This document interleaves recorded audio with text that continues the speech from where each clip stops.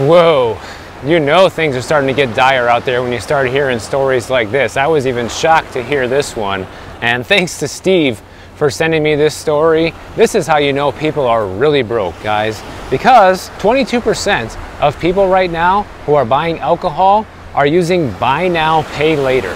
How that's even a thing, how that's even possible that somebody can use buy now, pay later to buy alcohol is completely beyond me, but that's exactly what's happening right now. So not only are people using buy now, pay later to buy alcohol, but they're also making smaller purchases, but more frequently, suggesting that they're trying to space it out. They're trying to, buy less, but they still end up consuming the same amount and probably end up paying more, because with everything, when you buy in bulk, you always pay less, and that includes alcohol. So people who are doing this are just putting themselves once again deeper into debt. This is according to a huge alcoholic beverage company called Constellation Brands. They're saying that we're seeing more trips to the store, but less purchasing per trip than we used to see, which simply means people are being a little more careful about what they do given the inflationary environment that exists. I guess inflation's still a problem, right? I thought we beat that. Well, apparently not. I mean, that's what it's coming down to, guys. People are getting so desperate to feel a buzz that they're willing to go into debt over it now. I mean, that's just unbelievable. But it's not just alcohol, guys. That's the sad thing. It's everything. Take a look at this chart here that shows all the other purchases that are being made right now with buy now, pay later. Buy now, pay later is the orange line. The credit card installments is the dark blue line. And you can see people are putting all these things on credit more than ever, you know? Alcohol, actually the number of people buying alcohol with credit cards is higher than buy now, pay later. But you have clothes, health and beauty, appliances, consumer electronics, sporting goods, home furnishings, building and gardening, auto parts, books, music, and hobbies. Now, most of those things are not essentials to, keeping a roof over your head. It's not the rent, it's not the mortgage, it's not repairs for the house, it's not food, but it's things like sporting goods and consumer electronics and alcohol and books and music and hobbies, stuff that people don't need, but they want. And that's what people are going into debt over right now. But it seems like the only hope we have for this changing is the actual lenders and banks shutting off people's credit cards and shutting down lines of credit in order so people cannot borrow anymore. And that's exactly what's happening, because as the delinquencies continue to go up on all forms of credit, banks are now granting fewer credit lines to people. And that's because all stages of delinquency rates now exceed pre-pandemic levels for the first time, guys. This is for credit cards, this is for car loans, this is for buy now, pay later. Every type of loan that people get, you're now seeing an uptick in delinquencies to the point where lenders are gonna have to step in. I mean, just the credit cards alone, guys, the delinquency rates now are the highest levels that we've seen since 2012. In 2012, they were 2.76%. Right now, they're 3.19%. So it's quite a bit higher. It's not just a little bit higher, it's a lot higher. And according to recent research, they found out that only 33% of people that have a credit card pay off the credit card in full each month, which means that the other 66% of people are carrying a balance, guys. How is that a good thing? That is not where people want to end up financially, but that's what everyone's doing. And we see what they're buying. They're buying a lot of stuff that people simply just don't need, unfortunately. Then you have all the experts and economists saying, well, don't worry, because we saw delinquency rates for all forms of debt go way below normal levels during the pandemic, so it's natural for it to start bouncing back. Well, I get the logic of what they're saying, but at the same time, think about this, guys. People got more free money during the pandemic than probably any other period in American history, guys, which gave people the chance or the opportunity to turn their lives around permanently, depending on how much you got and what you did with the money. But apparently, most people didn't do that. They decided it would be a better idea to just blow it all on stupid things and get actually further and further and deeper into debt. One bank analyst says that, well, rising delinquencies aren't a big deal because we have unemployment under 4%, which means that Americans will continue making payments so long as they're employed. Okay, well, what happens when they're not employed? And that's typically what we see happen in a recession, and we see unemployment rates go up. And right now, some banks are, basically flashing warning signals. They're saying that Capital One Bank and Ally Financial, they face some of the biggest risks right now with delinquencies, and it's going to affect their bottom line, guys, because they're expecting a lot of people defaulting on all types of loans that they put out, including credit card loans. The only good news is the banks seem to be prepared for this, because they literally have billions of dollars in reserves, because they're anticipating these delinquencies. These are anticipating people not paying their bills. But in turn, what they're going to do to help stop the bleeding is they also plan on cutting people off, guys. You're going to see a lot of people get their credit lines shut down or cut in half or whatever in order to slow down the losses from these lenders. Because if you think they're just going to sit back there and take it while people could just get away without paying their bills, they're not going to let that happen. You have to remember, just like insurance companies, banks are in it for the big profit, okay? And if you are not putting money in their pocket and you're taking it out, you can rest assured they will drop you, just like insurance companies, especially right now with all the economic uncertainty circulating out there.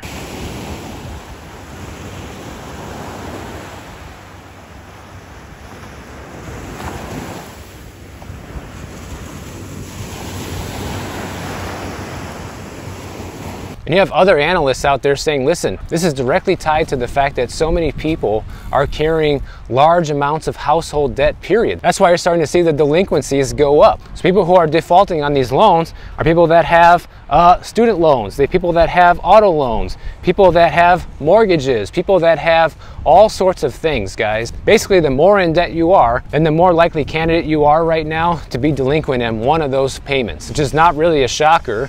And it also shows you just how people live their lives. You know, they live completely based on debt, which in some ways you can't blame them, because this is now a debt-based society. Our entire government, everything is based on debt now. And the entire world is living off of debt right now, let's face it. And with car loans, it's way worse, actually. It's way worse than the credit card delinquencies. You have the amount of people who are 60 days or more delinquent right now at 6.11%, which is the highest level we've seen since 1994, guys. That was 30 years ago. And while all this is happening, you have our government and our leaders, you know, sitting there worried about Mickey Mouse things like taking away people's gas stoves. This is a story that I covered well over a year ago, I think, when I first heard about it, that the government was looking at banning gas stoves, okay?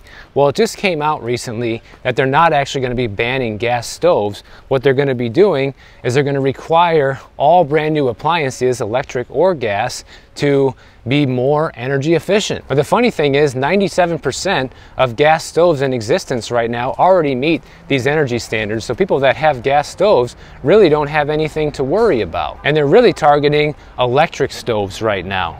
And what they want is they want electric stoves to use 30% less energy than they use today, all while having the same level of features. And of course, they had to mention in here that President Biden doesn't want to take away everybody's gas stove, because they have to get some brownie points in there for him for the election cycle coming up. So they want to make it crystal clear that Biden is not in it for your gas stove. He doesn't want to take that away from you. Just in case you were on the fence out there, anybody who doesn't know who to vote for. But seriously, guys, does anybody think that having a 30% more efficient electric stove is really going to move the needle for you right now with your monthly budget? Because they're saying their number one goal here with this is they want to lower the cost for American families by delivering more energy efficiency to people's households. Like, what?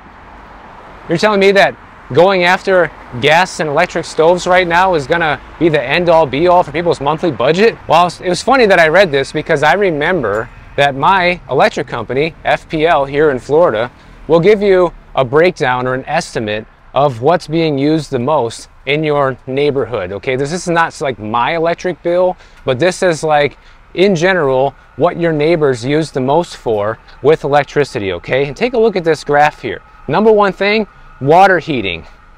Number two, lighting. Number three, always on, so things that are always plugged in and kind of turned on, you know? Number four is cooling. I'm surprised that's not higher on the list. The AC is always running here in Florida because it's hot. You got refrigeration, electronics, you got laundry and cleaning, miscellaneous, and all the way at the bottom here, right before heating, of course, because we don't really need heat here in Florida, is the kitchen. And it's estimated that people in my neighborhood use about $6.24 on their kitchen every month, which suggests people aren't really breaking the bank right now with using the electric stove, guys. I have an electric stove and I cook all the time, and clearly that's not breaking the bank for me. I know actually the number one thing that bumps up my electric bill is the air conditionings. That's why I'm surprised this isn't higher on the list. But this is proof right here that this is such a Mickey Mouse thing for the government to be concerned about. Meanwhile, nobody can pay their bills. And to make matters worse, this new law is not going to go into effect until 2028. That's so far away. That's like basically doing nothing, you know. That's what I'm so sick of with government in general, is the things that they do, the policies they make seem to have zero effect on our everyday lives in terms of benefiting us, you know. But they have no problem raising taxes. So instead of figuring out how to get us off this debt-ridden economy and get us back to normal, get back on to some sort of gold standard or something that's going to turn things around, they're worried about people saving $1.87 per month on their electric bill. That's 30% of the $6.24.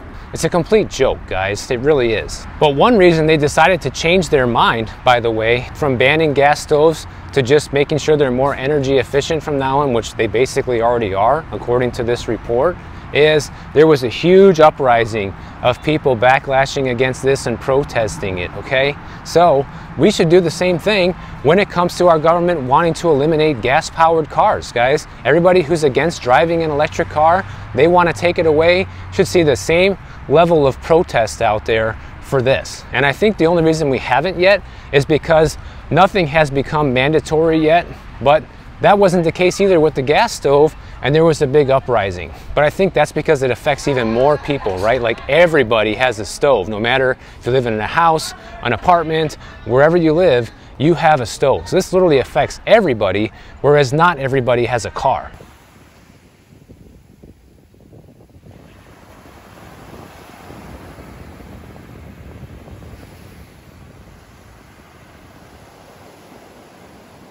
But to try to force all these electric cars onto people right now is a joke, because we know for sure the infrastructure is not there. The technology is definitely not ready for it to go mainstream. You know, I did a full video about this the other day, so I'm not going to rant about it too much here. But interestingly enough, ever since that video came out, I saw a video from CBC Canada, which probably a lot of you guys saw too, and they did a big thorough test, and they drove a Tesla, by the way, in the winter in Canada, showing all the problems that are happening up there with it. Everything from the car not being able to get charged, from people not getting anywhere close to the range that was promised. That's a huge problem with all the electric cars, including Teslas. They visited 12 different charging stations, and 7 out of the 12 they couldn't charge the car, guys. Imagine going to a gas station 12 times and only being able to fill up 5 out of the 12 times. That's insanity. And they want this to be the standard right now? And they also talked to a guy in this video that bought, I think it was a Hyundai electric car, don't quote me on that, but it was a new electric car that he bought, and it just stopped working one day, took it into the dealership, and they've had the car for over a year now because they could not figure out what was wrong with it. And when they finally did, they said, oh, it needs a new battery, and they couldn't get the battery on the car for over a year. So what did they do? They gave the guy a gas-powered car as a replacement, and the guy bought the electric car because he thought he was going to be saving a bunch of money not having to pay for gas, because it's probably more expensive in Canada. This guy's been saving all the receipts for all the gas that he's put in the car, and he wants restitution. You know, he wants all of the money paid back that he's paid in gas for this car, because he bought an electric car for a reason, and now he doesn't even want the car back. But if you're somebody out there that doesn't want to be forced to drive an electric car one day, there needs to be a same level of uprising against this, like them trying to take away your gas stove, guys. People should have the choice. Let the fair market economy make the decision. You know, if enough people want to buy an electric car, they will. We don't need to have government subsidies. We don't need laws forcing people to do so. It will just naturally happen on its own. And people are always asking for good news on the channel, guys. Well, how about this for good news?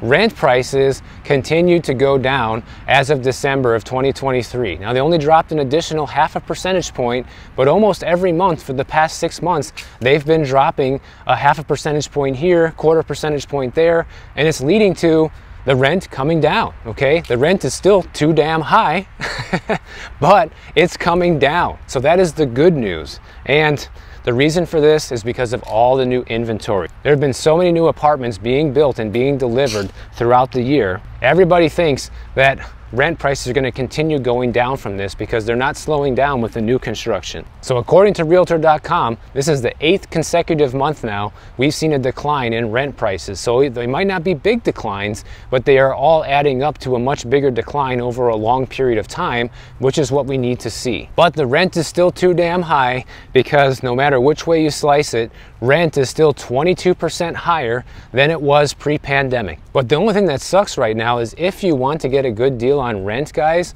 there is a strong possibility that you might have to move, because people who are getting the best deals on rentals are people who are shopping around for a better deal elsewhere. Because if you're a landlord and you have, 5 good paying tenants, you don't want to lower their rent, especially with expenses going up as a landlord. So I've never really seen anybody's rent go down. It usually only goes up, just like taxes and insurance. But if you've been a good tenant, you've been responsible, you pay on time, you keep the place nicely, it would definitely be worth it for you to reach out to your landlord and say, hey, I've been a good tenant, I take care of this place, I found a better deal for $200 a month less across town, and I was thinking about taking it. Do you think you can lower my rent down to this price point? And maybe even just $100 a month will be enough to let you stay, because you got to factor in, even if you're going to pay $200 a month less in rent somewhere else, you're going to have to pay for the cost to move, which is probably going to eat up most of that savings. So even if you can get half of the reduction that you could get by moving, it could still end up being worth it to stay where you are. But you do need to negotiate and you do need to shop around if you want to get this. But they've really been ramping up the building, guys. In fact, in 2023, we saw about 556,000 rental units delivered into the housing market, which is the most that we've seen in 40 years. So that is a huge plus. And we're expecting another 444,000 to come online this year. And I think that's underestimated, because I remember multiple reports from 2023 saying that there was over 1 million new construction units in the pipeline just for rentals alone, and only half of those have been delivered so far. So the actual amount of rental units that could get delivered this year could be far higher than this. And even if you're somebody looking to buy, this helps you guys, because when rent prices come down throughout the country or in your area, that's going to help lower home prices as well. Because what it does is it creates a lot of competition, first of all, so people who might buy may end up renting because they find it such a much better deal as a renter than buying, first of all. And let's face it, a lot of people cannot afford to buy at today's prices and rates, and renting is the only option anyhow. But just the fact that people have more choice helps open up the housing market, guys. Ultimately, what it's going to do is it's going to cause more and more listings to continue piling up on the market as more people choose to rent versus own, because there's no disputing the fact that rent is a lot cheaper right now than it is to own. Even though it's gone up a lot, it's still a lot cheaper. And people are looking for every single way possible to pinch a penny. Look what we started off with here. People are now using buy now, pay later for alcohol and ridiculous things, putting on the charge card sporting goods and buy now, pay later for music and books and all this crazy stuff. And I'd be willing to bet that most people doing that are going to be looking to rent rather than to own. That way they continue to free up more money to spend on all that useless crap. But for everybody who says I never give any good news, it's not true.